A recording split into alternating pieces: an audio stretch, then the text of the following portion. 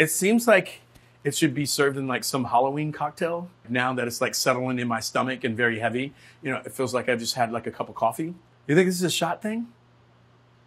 Jesus. Hey, I'm sommelier André Hueston Mack, and today I'm going to be tasting whiskeys under $50. The world of whiskey is pretty large. The more that you learn about it, the more likely you are to find something that you enjoy. As a sommelier, we're in charge of anything liquid in the restaurant. Cocktails, spirits, cooking wine for the chef, non-alcoholic beverage, that all falls into the realm of a sommelier. So I have tons of whiskey here in front of me from all over the world. Whiskey is a category of spirits, basically distilled grain. What makes whiskey different within this broad category is how it's fermented, how it's aged, what kind of grains you use, even down to what type of water you use. All these things are manifested differently in all these whiskeys as far as flavor, aromas, and taste. And that's what we're going to be exploring today. We'll start with America first. Jim Beam, straight Kentucky bourbon. And I think this is what most Americans know about. In order for it to have the designation of Kentucky straight, it has to be aged at least 2 years and be from Kentucky. In order for it to be bourbon, it has to be at least 51% corn. That's going to give it its nuance and taste. And for today, since we're just going to taste and evaluate, a rocks glass and neat is the perfect way to execute that. For wine, you know, I talk about get your nose in there, right? So you would sniff here. But with alcohol, because of the high alcohol content and the vapors, that's a little bit too close. I feel like a lot of times that burns your nose hair. So when we're nosing whiskey, rest the top part of the glass on the bridge of your nose. And then also I like to tell people that they should crack their mouth a little bit. You should inhale through your nose and exhale through your mouth. That really kind of opens up your olfactory senses and you can get a better sense of what you're smelling. There's caramel, a little bit of cucumber, just a little bit. Vanilla, rich, cinnamon, baking spices, round, full body. And so now we will taste. Man, I must be a pro. That went down so easy. Lots of vanilla, lots of caramel, and then like just a slight bit of citrus on the finish. A lot of the vanilla and those components that you're getting, the wood spice and all those things, all the seasoning really comes from its time in the barrel. And so for bourbon, it has to be new charred oak barrels. Generally, you know, they make barrels from staves of wood and they put the middle rings around it to kind of hold it in place. And then they turn it upside down and then they light it on fire. And that's to toast the inside of the barrel to kind of activate the oils in the barrel and stuff like that for it to give off aromas. If I was going to give somebody a textbook example of bourbon at a certain price point, this is it. This is quality and it's kind of standing the test of time. Next up, we have Woodford Reserve bourbon. So this is also straight Kentucky bourbon, double the price of Jim Beam. It's probably a smaller batch. Jim Beam, for lack of a better term, is mass produced. And in this is actually 90 proof, whereas Jim Beam was 80. Generally speaking, on the craft side, the higher the proof, you pay for it. Oak barrels are definitely a big expense. The longer that it's aged, you pay for that. If it was aged in oak barrels for 3 years, 4 years, 5 years, 6 years, that's 6 years that you don't get to recoup your money. So I'd say right off the bat, the color is somewhat darker, and that could be due to the aging process. By law, they're not allowed to add any type of coloring or caramel coloring or anything like that. It's a lot more subtle. It almost feels a little bit more mellow and chill. As whiskeys start to age, they become a little bit more mellow, if you would. Sandalwood is definitely something that I get.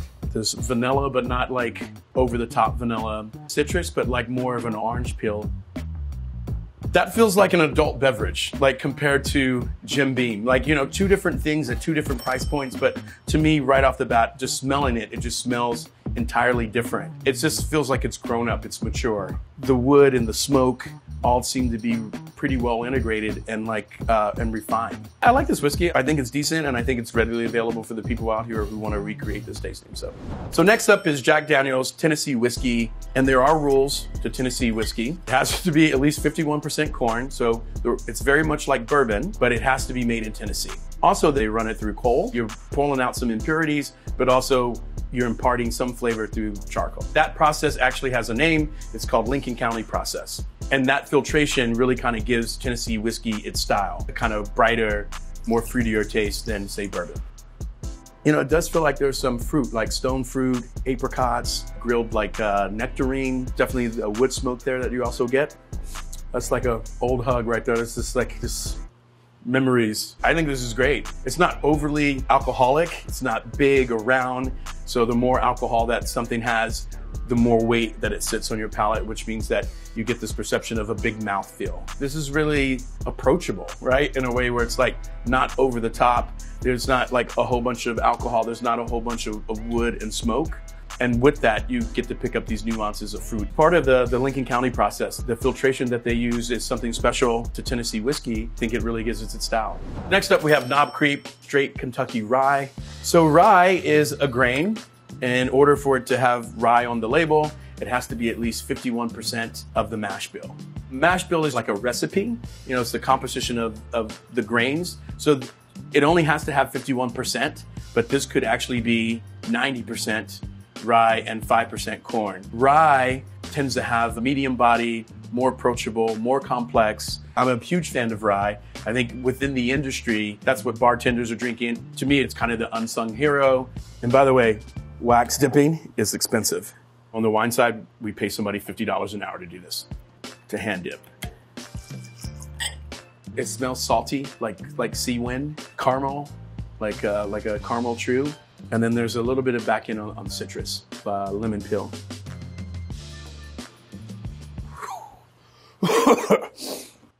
That's 100 proof, so that's a big boy. That packs a wallop. But you only get it on the back end. It's like on the entry and on the front palate, pick out a lot of caramel, and then I get like a tad bit of fruit. There's a little bit of smoke, but the heat only comes at the end. And rye notoriously has a spiciness to it and this bite that people talk about, but then there's layers and complexities. So I feel like bourbon, it kind of hits you all at once. Bourbon starts to get, to me, really gets interesting as it gets older, where I think 2-year-old rye is way more expressive and drinks way better than young bourbon. You should be drinking rye as you wait or like save your money to buy aged bourbon. This is a good textbook rye. Next up, we have Seagram 7 Crown Blended American Whiskey. Obviously, it's American, so it has to be American. It's blended, so there's other things blended into it, which probably make it a lot more affordable. The rules are pretty loose here. Only 20% of it has to be straight whiskey. You can add colorings, you can add neutral grain spirits. It's not as a pure product as, say, something like bourbon is. This looks entirely different than anything that we've opened today. And to be honest with you, it doesn't look like a natural color. It looks somewhat fake. It has more of a brown tinge to it, and it seems off a little bit and slightly cloudy. And I don't get much on the nose, a little ethanol. I get alcohol, a little bit of like sarsaparilla, like a little bit of like kind of root beer on it, but it doesn't give much. To me, this is something that belongs in a cocktail. It needs to be dressed up a little bit, and that's really what it's known for.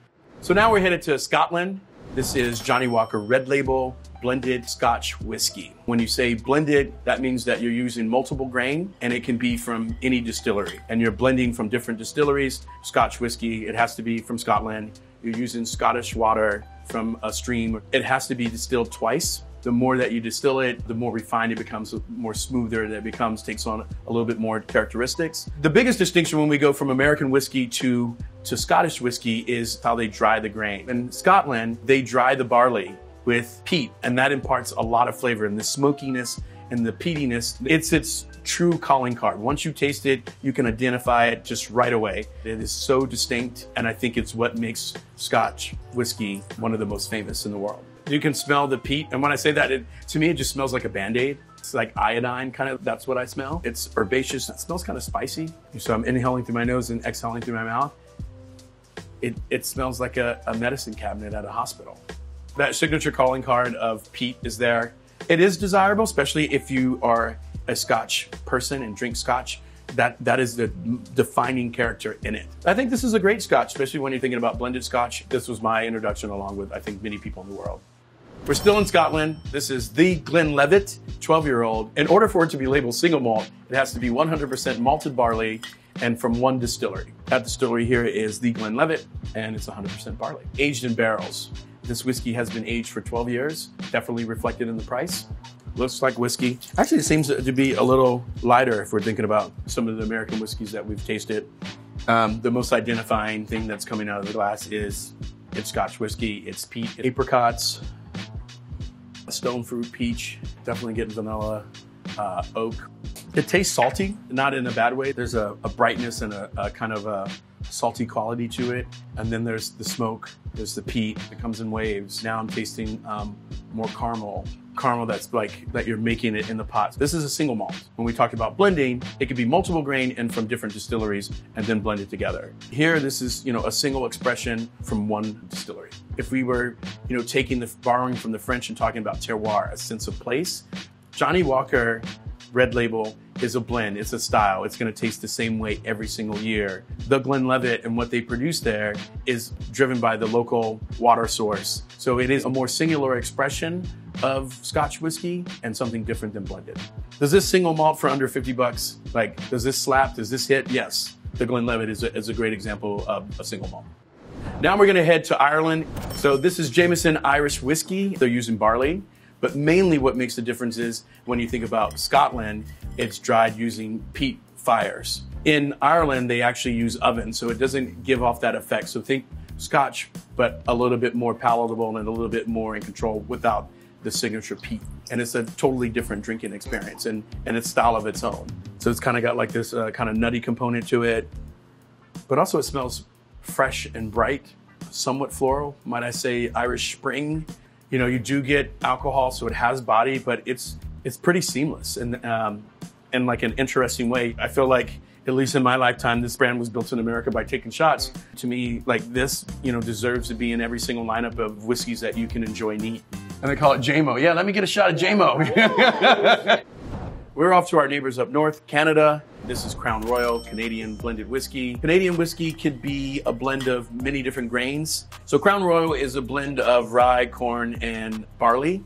There's no specific requirements or anything like that regarding the mash bill and what grains could be used, which seems interesting in some ways because you are allowed to add, coloring, caramel, and other things to enhance your whiskey. So if you want to make it lighter, more approachable, or those things, the whiskey can be manipulated by Canadian law. That doesn't really kind of look like a color that's found in nature. There's a glow to it. And so that just leads me to believe that there's been additives added to this. There is this kind of ginger background, root beer, but there's sandalwood, there's peaches, there's stone fruit.